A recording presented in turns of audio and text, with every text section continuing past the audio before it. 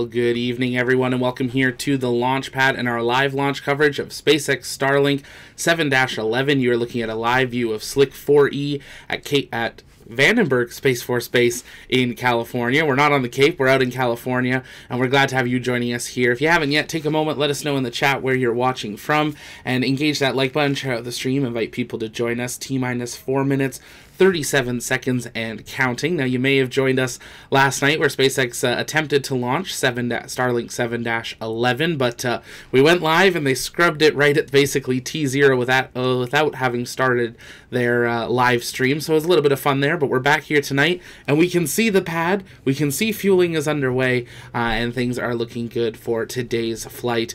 And you guessed it, it's another Starlink. You saw it in the title. 22 more Starlink V2 minis are on board. Tonight's Falcon 9 booster that you saw just a moment ago is booster 1063, going for its 16th flight after previously supporting Sentinel-6, DART, Transporter 7, Iridium OneWeb, SDA-0B, and 10 previous Starlink missions.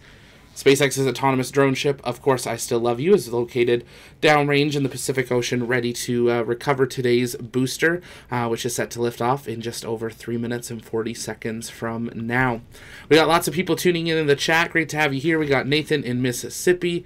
Great to have you. We got 9280 in just west of Cypress in California. We got Carr in Great Falls, Montana. Harrison's in Jacksonville, Florida. We got Mikey in North Carolina. Williams in Riverside, California, who's headed outside to watch it in person. That is awesome. Erwin is in New York. We got Valerie in France. We're glad to have you all joining us here live today. Strongback retract is just finishing up there. You can see that claw arm has opened and separated and retracted just a couple of degrees away from the Falcon 9 vehicle. At the 2-minute mark, they will begin purging all the lines of that strongback, safing the pad for tonight's flight.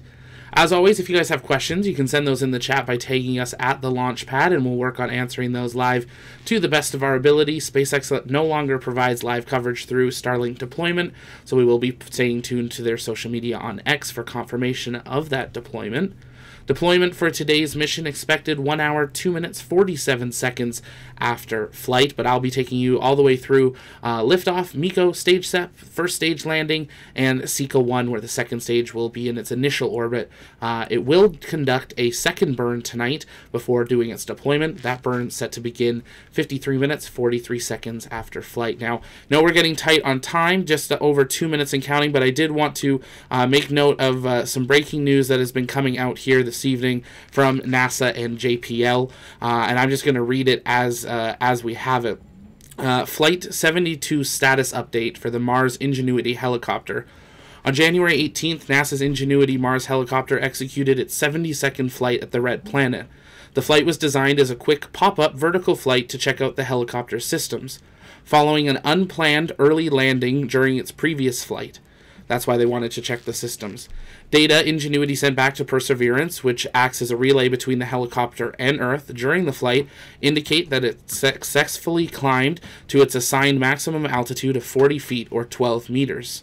During its planned descent, communications between the helicopter and rover terminated early prior to touchdown. The Ingenuity team is analyzing available data and is considering next steps on how they can reestablish communications with the Ingenuity Mars helicopter. So that's what we just have. That just came out in the last hour or so. So I want to make sure we've got that to you. We're in the final minute of the count here, so we're going to focus on that. We'll talk more during the coast phase. Falcon 9 is now starting up and taking over the flight countdown. And that has and we have boarded. Okay, well, that's new. We have startup and we have an abort in one sentence. Okay, Falcon 9 didn't like something. This is a smart vehicle. Countdown has been held, as you can see. We will see if we get an update. But no go in the chat here today. I want to quickly say thank you, Paul. Thank you so much for that super chat. Very generous. Watching from Hesperia, California. Rail fan from Hesperia, California. Great to have you there. Thanks for your support. John Ferris, thank you for your gifted membership. If you're just joining us, we are at T-minus 59 seconds. Falcon 9 took over the count and immediately called an abort.